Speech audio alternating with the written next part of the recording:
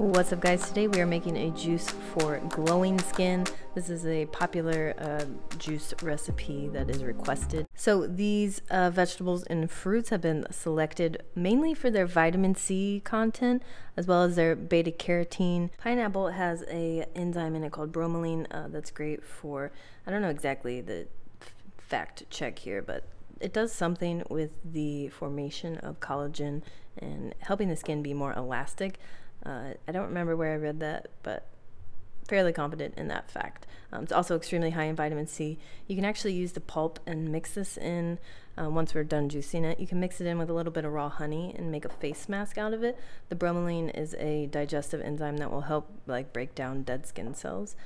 So this is a fun kind of two-part juice. You can also use the pulp to make a face mask. I included sweet potato in this recipe because sweet potatoes actually make me, like when I'm consuming them regularly or if I'm juicing a lot of them, my skin actually starts to turn orange. I look like I'm using like a self tanner. We're also including a red bell pepper in this recipe.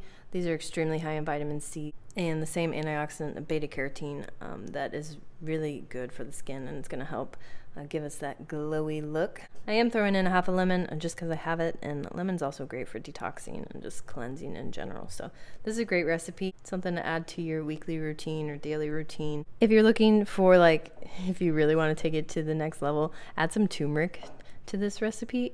Turmeric makes me, I look like, I'm not exaggerating at all when I say like your skin actually turns orange when you're juicing sweet potatoes, carrots, and turmeric. I did want to keep this video simple and just a beginner level because this is part of the Juicing 101 Basics playlist. Over the last couple weeks, we've been learning the basics of juicing and how to portion things. So this is a half pound of pineapple. I like to weigh things out on a scale so I know that I'm going to get close to a serving of juice and I don't overjuice or waste anything. Or about a cup, it looks like. This is half a sweet potato, a medium sweet potato, 1 full red pepper, and then just a half a lemon, just because I have them on hand. You don't need the lemon for this recipe.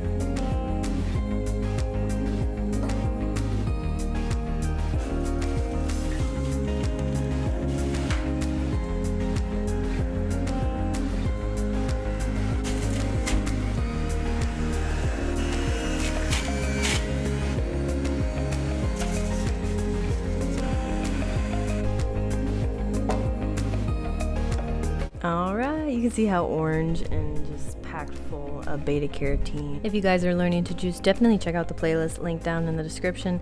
We go over all the basics, how to portion things, what liquid base to pick for you, whether you like sweeter juices or stronger juices, how to portion superfoods, all the basics we've gone over. And these videos are just combining some recipes that we've learned over the last couple weeks. If you guys have never juiced red peppers before, this is a fun one to try. This is really good. It's like has a summery kind of salsa feel to it.